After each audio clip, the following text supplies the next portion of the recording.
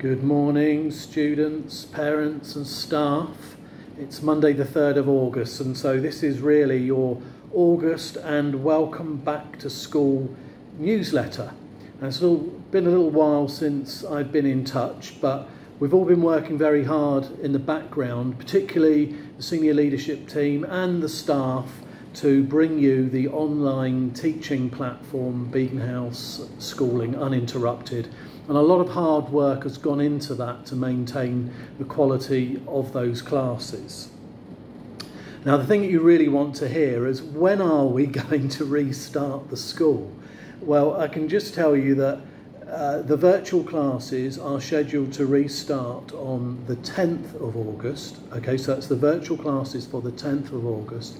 And at the moment, school is scheduled to physically reopen on the 15th of September. That's the current date.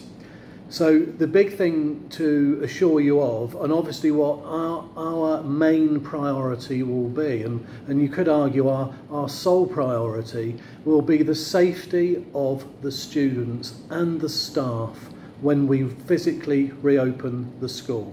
And that will mean that when we receive them from the Education Department and from Beaconhouse Head Office, that we will be rigidly following the SOPs with regard to hygiene, safety, wearing of masks, taking of temperatures. We will record a little tutorial for you so that you're aware of what you'll need to do in the morning, and where you can drop your son or daughter, and at what point that you'll have to stop outside the chain link fence. But we will do all of that for you.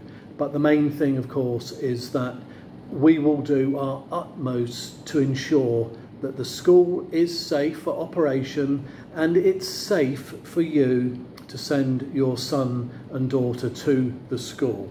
We will follow those SOPs correctly. You can rest assured that that will happen. So let's see when that's going to be. Obviously we'll all know the date soon enough, but I think and I hope that that time is fast approaching. I do have a general staff meeting with staff this week where I'll be setting out my priorities for the year, and giving a recap on how I think Newlands is doing, and how far we've come and what we've achieved. This is actually our 10th year, coming into our 10th year of operation, which is quite fantastic. And despite the virus, we've actually had over 200, well over 200 now, registrations for the coming year. Half of those are for A-levels, which is an incredible achievement, and just shows you how far that we've come with the A-level section, and our results reflected in the school progress overall. Now, I think one thing I'm very, very pleased about in my time that I've been here, which is coming up for 3 years, is just how much and how pleasing it's seeing the school pull together.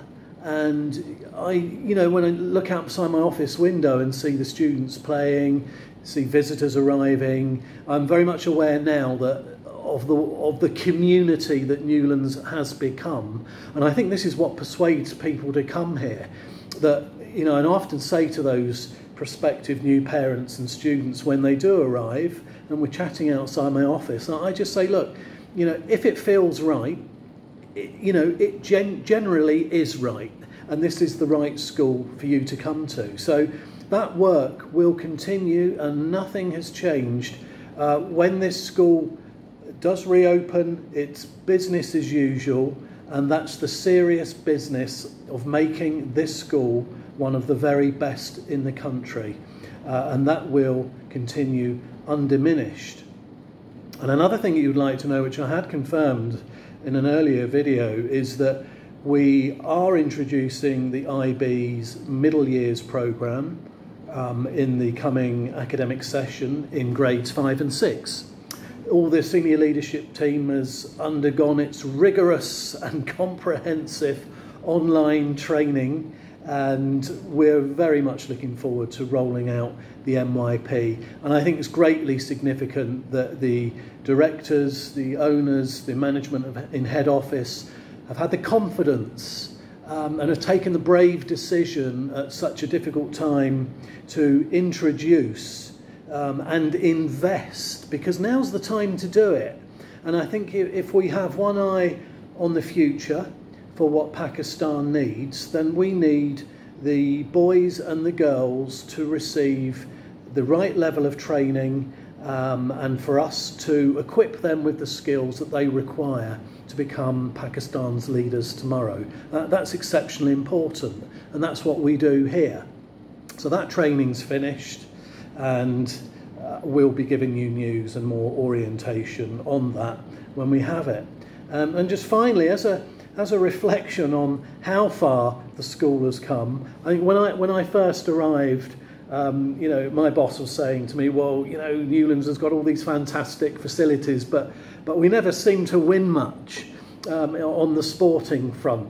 Well, I can say that has now changed, because thanks to the arrival of Serish Nawaz, our distinguished sports coordinator and sportswoman extraordinaire, just last year we got in first place. We came first on 29 occasions. That's 29 trophies that we won last year.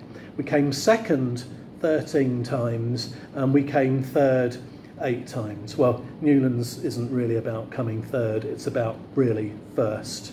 And we've done that, and we've done it so much that we're actually having to build an extensive trophy cabinet on the other side of the wall next to me.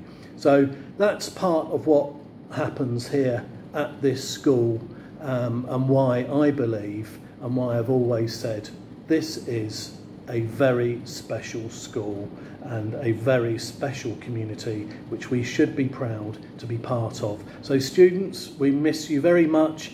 We know that you miss school, and you probably very grudgingly now admit that. And parents, you've been so wonderful.